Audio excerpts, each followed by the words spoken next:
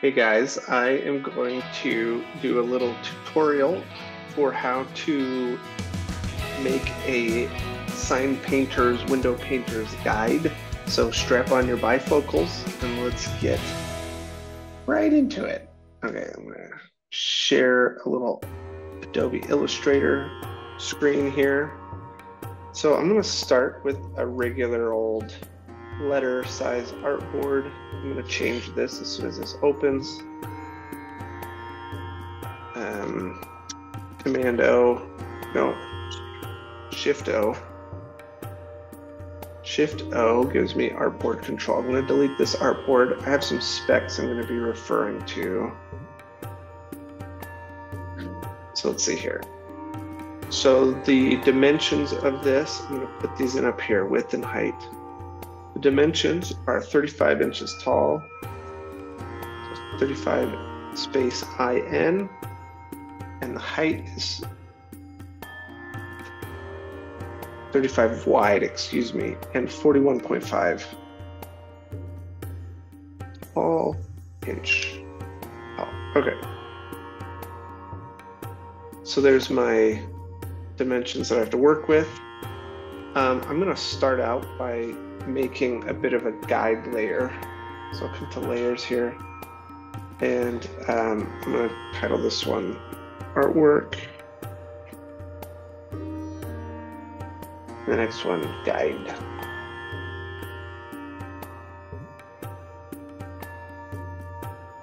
The guide in the back. And now I'm going to draw some shapes because I need these. These are going to be all caps. These need to be 5 inches tall, so I'm just going to start with a 5-inch square. And I'm going to set the fill to a magenta and set opacity to 10%, just because I just want this little ghostly guy. Okay, so select this, and I'm just going to draw the full width. I have five lines that I need to fit. So I'm just going to duplicate this 5 times by holding, or 4 times to get 5 lines by holding the Option key and then dragging. That's how I copy, and then Command D. We'll do that again in case I lost you. Option, click, drag. I hold Shift so that it doesn't go all over the place. And then I'm just going to hit Command D to duplicate that each time. Now I need these to be separated by 1.5 inches. So if I go over to the Align palette and I, come on, where are we at here? I choose Align to Key Object, and then I can choose Distribute Spacing, and I can just type 1.5 inches and choose Vertical Distribute Space. So now this, I have 5 inches for each line and an inch between, inch and a half between each one.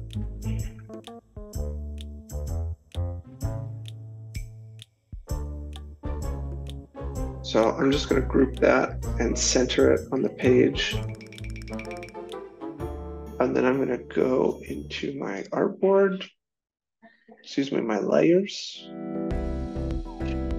and lock that. Now come to my artwork layer, and I'm going to paste in all my type.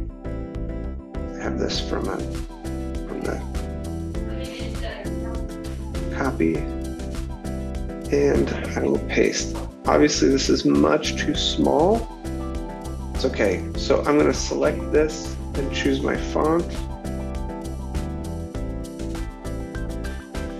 And I think DIN Next LT Pro Medium Condensed will do the trick. I also need this centered. And I can set my font size. If I come to the character palette here, I can set my font size to 5 inches, and it will automatically make it 360 points, but type is not always exactly the inch that you set. So what I am going to do,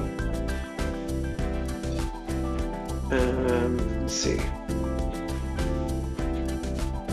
One thing that I can do, if I want this spacing to be the same across all of these, I can go right here. You've got the leading, and I can do 5 inches plus 1.5.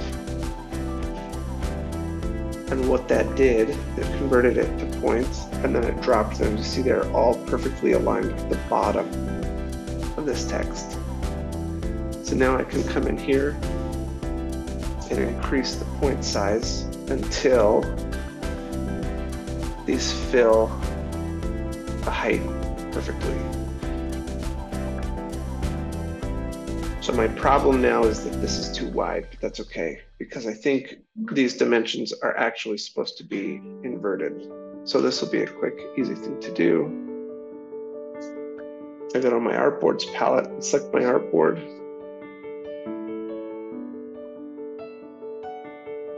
My artboard options, I can switch the orientation. So click OK.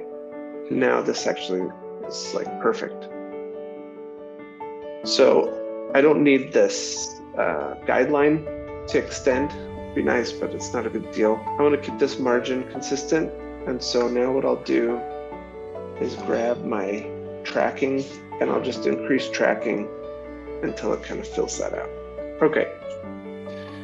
Now for simplicity in printing this, I'm going to go Object, Create Outlines. Now this is going to get taped onto a window and then traced. So I will select this, go to Transform, right click, Transform.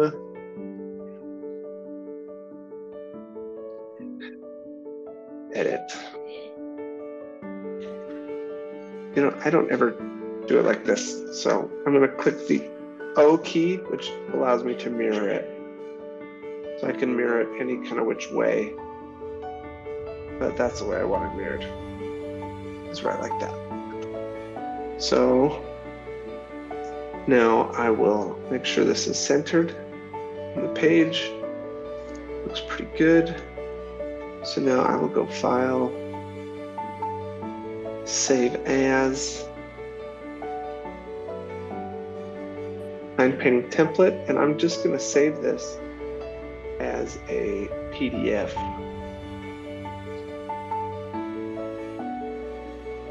Smallest file size, save PDF, okay.